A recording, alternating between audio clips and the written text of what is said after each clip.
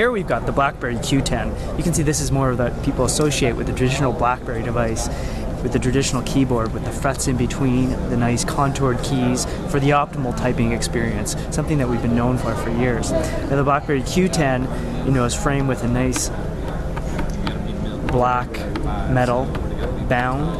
Oh, that's metal, is it? Yep. Stainless steel. And then you can see the back here, the glass weave, making it a very unique look on the back and very comfortable with the hand with the slightly rounded corners around it. Now, as with the BlackBerry Z10, this device can be woken up by touching the screen.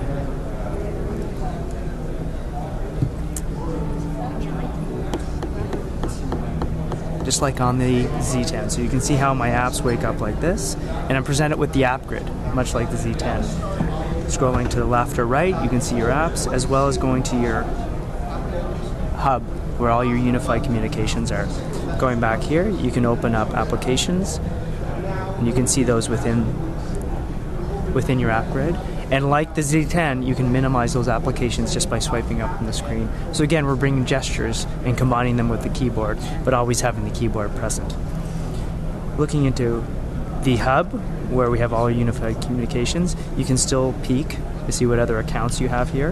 And again, if I'm over here, I can peek as well, take a look into my hub, the heart of all my communications. Now, in terms of typing as well, an example of typing, you can see here where I've got a message up. I'll go down into the body of the message, and I can type here, and you can see how it's actually correcting here at the, oops, kind of hard to type at this angle, but again, it gives the predictive text that I can put into the message to help. It is intelligent, so you can see how here, we're here at the BlackBerry 10.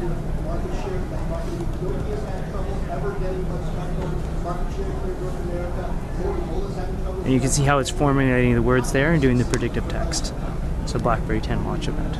So again, all the components that you've seen in the Z10 combined into a screen that's square, 720 by 720, with the added value of having the keyboard available at all times to enhance typing functionality for those people that really love that physical keyboard. Okay. And the exact DPIs are similar between the two devices. I think this is 360 versus 356.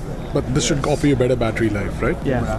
This is a 2100 milliampere battery. Yes. As compared to the 1800 on the... That's right. Okay, that's so again, you'd expect some better battery life. Okay.